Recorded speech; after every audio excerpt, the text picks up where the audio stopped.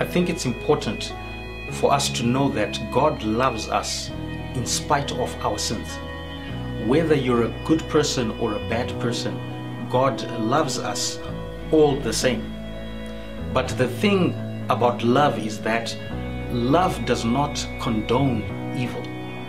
Love does not condone disobedience. Love does not approve of sin.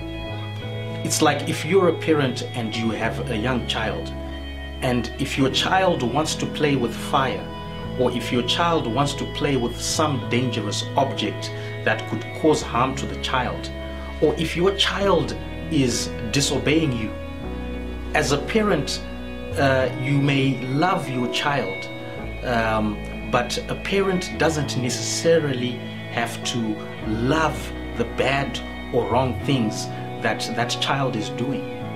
And so God loves the sinner, but He doesn't love our sins. God loves us, but He doesn't love the sins that we do. And so homosexuality is a sin against God, for which God warns us from living a homosexual lifestyle. Leviticus chapter 18 verse 22 and 1 Corinthians chapter 6 verse 9 are examples of God disliking homosexuality. And so, does God love gay people? Yes, He does.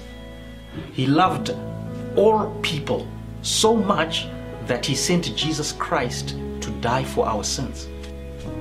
But just like all other sins, God hates the sin of homosexuality.